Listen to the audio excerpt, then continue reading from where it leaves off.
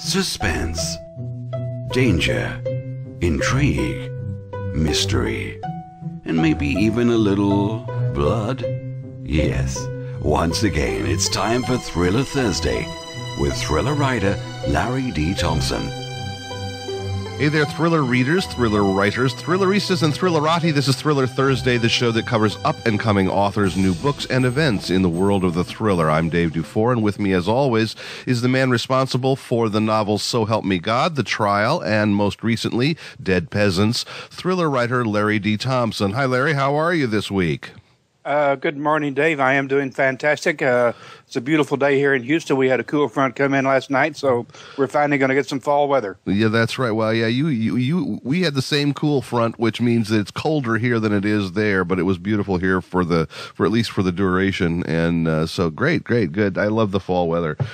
We have a really special guest with us today, Jock Miller, who is who's been a writer for a number of years, but is his latest novel, which is called Fossil River, is just coming out or has just come out.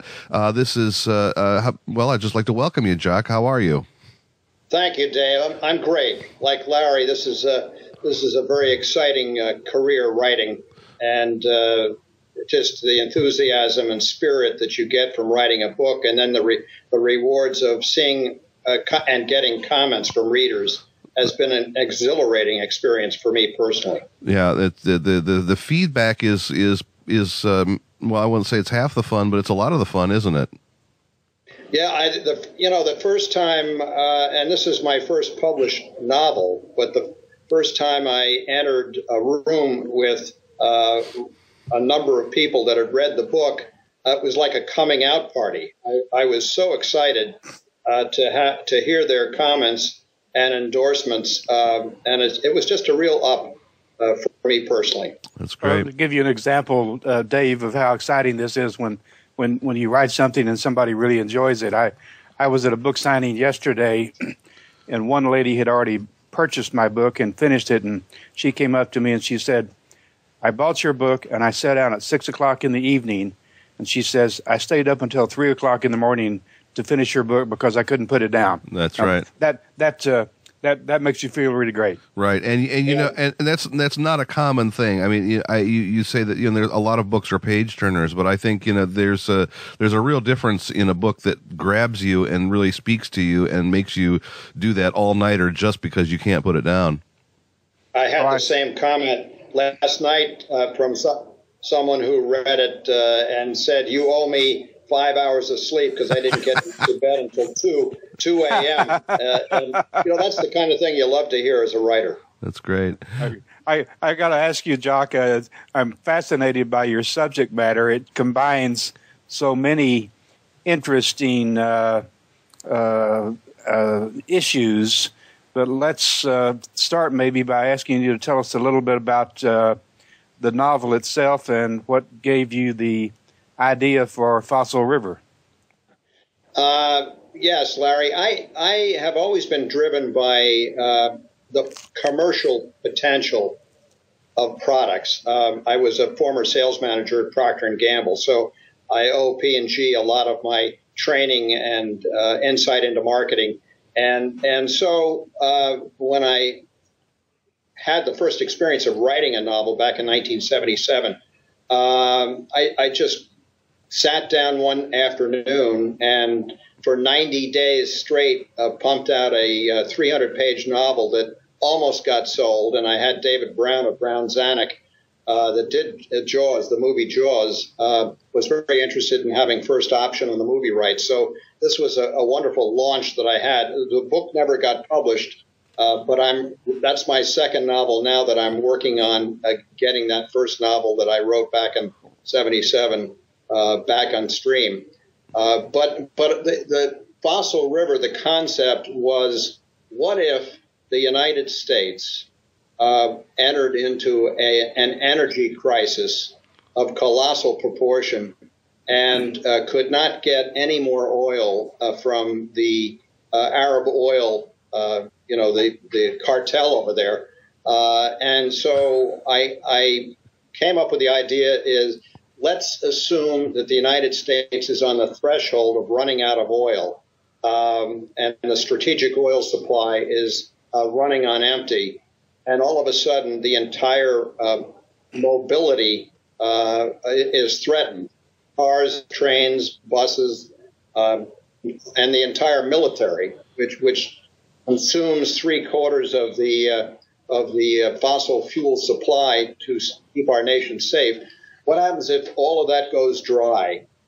And then I came up with the thought of, let's say that the President of the United States comes up with a plan in order to save the nation from going black, to run out of oil, come up with a plan to try to find an oil supply. And they develop new technology that can see underground 20 miles, and they scour the West in a search for fossil fuel, and they find the mother lode of oil in Noatak National Preserve in Alaska, northwestern Alaska. Problem is that it is totally inaccessible to get to, but they send in an energy team, and when the team goes in to try to discover the depth and size of this mother lode, nobody gets out alive. And they find that protecting the oil, the territory there, is a living fossil colony of raptors that have survived since the Jurassic Cretaceous period. And of course, paleontology is, I have a lust for paleontology. I was a zoology major and a pre-med major, and paleontology was my favorite subject. So it all tied in with the excitement of researching this. It took 5 years to write it. And so the question is, how can we get the oil out of there in time to save the nation? And so the U.S. Marines get involved, and they lose a lot of Marines trying to get in there and have access to the oil. And the question is, will they get the oil out in time to save the nation? And that's the concept for the book. So it sounds like the energy crisis meets Jurassic Park. Exactly. Except living fossils, Larry, there are 500 living fossils today that are from the Jurassic Cretaceous period that are alive today and have managed to thrive over hundreds of millions of years.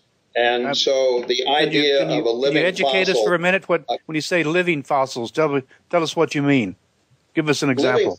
Definition of living fossil is an animal or plant that has succeeded in staying alive since the Jurassic or Cretaceous period, all of these years up to current time. The oldest living fossil alive today is the coelacanth, found 400 million years ago, and that is still alive today. So there are a lot of living fossils like horseshoe crabs and that kind of thing that have managed to survive over the years. And so we have a living fossil predator colony that has, because of it being so hidden in this 6,000 square mile preserve in Alaska, no one has been able to get in there and find it until this happens. I'm familiar with Alaska some. In fact, my wife and I spent 2 weeks up there this summer, and I know generally the area you're talking about. Obviously, we didn't get there, but that's certainly an isolated area. I'm sure mankind has rarely been there, and I guess if you want to create an area where you can find raptors that had been living all this time and nobody saw them, that's as good a place as any to create the story. Well, yeah, and it was a lot of fun to do that, Larry. And for me personally, the The main character in the novel is a wounded warrior from Iraq with a prosthetic left arm, shot off during his mission over there. And one of the magazines we publish in our publishing company is called Careers in the Disabled magazine, for wounded warriors and people with disabilities. So I wanted to tie in that experience and passion that I have to help wounded warriors get jobs with this novel. So I've got the main character is a wounded warrior. And that He's a Marine helicopter pilot. That would be Scott Chandler, then, you're talking about. That's exactly right. And he's manager of this wildlife park? Yeah, he manages the wildlife, and he was a zoology major and had all of the background, and he flew a helicopter over in Iraq and got shot down a number of times. He's got, how does Kimberly Fulton, the curator of paleontology at the New York Museum of Natural History in your book, how does she enter the story? She enters the story because Scott Chandler had when he got glimpses of what was protecting the territory in there, he had no idea what it was, because it was fast, it was big, it was like no other animal in his park. And so he had gone to school with Kimberly way back when, and they were both into paleontology and zoology, all the biosciences. And so he thought of her because she became a curator and had published a number of books on the subject of predators and dinosaurs, that kind of thing. And of course, she was the curator for one of the curators for the Museum of Natural History. And so he called her and he sent her samples of one of the predators that had attacked his helicopter when he made a landing. And she opened it up, ran tests on it, and was stunned to find that this appeared to be a living fossil. So she flew out there with her son, and I'm not going to tell you the whole thing about what happens, but her son and his girlfriend joined them out there, and through the story, they get lost in the park, and it's a survival trying to find them before it's too late. But in any case, Kimberly goes in there, Dr. Fulton goes in there to try to identify what's in there, and she's just floored to find out that it is a living raptor dinosaur. I looked on Amazon and looked at the reviews for your book, and it looks like you've gotten very strong reviews from readers so far. A lot of people have talked about this and actually compared it to Jurassic Park, which, considering that was one of Michael Crichton's hugely successful novels, that's a real compliment. Well, yeah, I was thrilled about that, Larry, and one of the most exciting reviews that I got was from the leading head paleontologist curator of the entire dinosaur collection at the Museum of Natural History, and he, Mark Morell, is he's chairman and curator of the Division of Paleontology. He wrote a wonderful review of the novel, and I was just floored at his response. So it added a lot of credibility. Let me ask you a couple of, in looking at your biography, there are a couple of interesting things that jump out at me. One of them is I see that you actually play bagpipes, and I don't know that I've ever met or talked to somebody who played bagpipes, so I'd like to know how that interest developed. Thanks, Larry. It's a wonderful passion of mine. I just have a lot of eclectic interests, and the first chapter starts off with a fly fisherman. Well, fly fishing is my absolute. I'm like a diseased fly fisherman. I love fly fishing, but I was over in Scotland a number of times with my wife Kay, and I always used to see the lone pipers come out of the castles and play the pipes. And on my mother's side, my great grandfather George Dunlap from Ayrshire is my Scottish connection. And delighted to hear that your middle name is Duncan, which is just as Scottish as you can get. And so I came back and I made a pact with myself. Since I play the piano by ear, I memorized 25 Scottish songs and said to myself, when I can play 25 Scottish songs, I'm going to treat myself to the Highland bagpipes. And I did so, and on my 60th birthday, invited our 12 grandchildren and my wife and I and our children to join us on the top of Hoosier Mountain in Breckenridge, Colorado. And I played Scotland the Brave coming up over the mountain with Macallan Scotch in my little sax. So that was, and I thought that's all it was going to be. But then all of a sudden I found that people loved the bagpipes, and so I've done 18 weddings and 3 funerals since then, and I play for friends and at parties, but just sporadically. I also see, this is interesting, you're talking about your eclectic interests, and that is that you've been on the board of directors of the Cold Spring Harbor Whaling Museum, which is also yes. an interest that I'd like to hear about. Yeah, I when we lived in Huntington on Long Island, where we raised our 4 children, my wife and I were very active in the community. We believe in giving back, and so I was president of the board of the Cold Spring Harbor Whaling Museum and also the Cold Spring Harbor Fish Hatchery.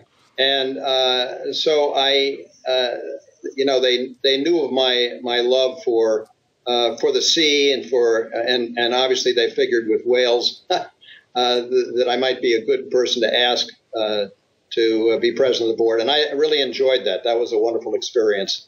Well, I've been over Hoosier Pass many times, and my wife and I spent a lot of time in Vail this summer. So if you're going to be up in Colorado this summer, I would like to meet you at Hoosier Pass for a glass of scotch. There you go, and a bagpipe recital. There's nothing like a single malt, as you know, Larry. Yes, that's true.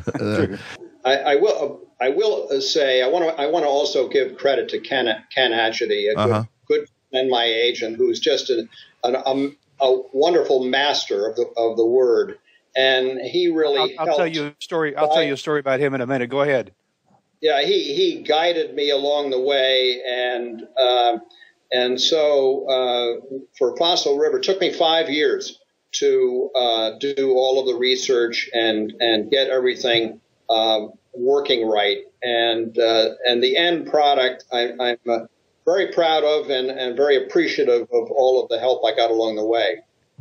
Well, I can tell you about Ken. He's been my literary manager, and my current novel, which came out a few weeks ago, is my 3rd. And guidance is a good word. He's also a incredibly tough taskmaster. I mean, my first 2 novels, he was a comparative literature professor for many years. And my first 2 novels, I'd get pages of my manuscript back, redlined, and like I was a freshman English student, and he'd put a note on the side and say something like, "This chapter is stupid. Why don't you put it in here?" he minced no words at all. Well, Larry, I would say that he's very consistent then, because I had the same experience. He's got the patience of Job. I really so much appreciate the patience that he executed in walking me through this. And, he'd say the same thing. You said this four pages ago. Yeah, as a matter of fact, my current novel, Dead Peasants, when I finished the manuscript and sent it back to him, it came back with very few changes. And I said, Ken, how come you don't have your usual caustic comments about this? And he said, well, you've been learning, Larry. He said, you're a whole lot better writing now than you were 2 books ago. Yeah, you knew what to avoid. I take it. Yes. For writers who maybe want to go down your same road, what do you have any suggestions, Jock? Yeah. I mean, once you get hooked, with writing, as Larry well knows. You just the creative process to me is just so exciting, and keeps me young in mind and thought. But I would say never give up. And I'm one of those guys that I don't like to keep talking about doing something. I've tried to conduct my life with if I want to do something or accomplish something, just get up and do it. And my wife helps me with that. It's a fish or cut bait, she'll say. That's right. And so, you know, you have these wonderful ideas floating around in your head, you know, about doing it. And I just jot them down. I don't write novels with an outline. Maybe that's a fault, but I once I start writing it, it just pumps out, it scrolls out of me. And it just, I cry, I laugh, I get tense. The action scenes are my greatest strength. So I've been told. And so, Ken has worked very hard to get me, working with me on the character development. Cause I'm a very fast moving kind of guy. Yeah. So that is your process, is just get going? Yeah. My process first is to come up with an idea for the product. I call it a product. It's obviously a novel, but in terms of, does it have any sale appeal? And I'm very market driven in my concepts. My ultimate dream is to sit in a movie theater with popcorn with Ken Atchity by my side watching Fossil River. So right. You know, that the concept is the product concept commercial, and I've always been driven with that thought in mind. Well, the book industry is very much that way, isn't it? Yes, it is.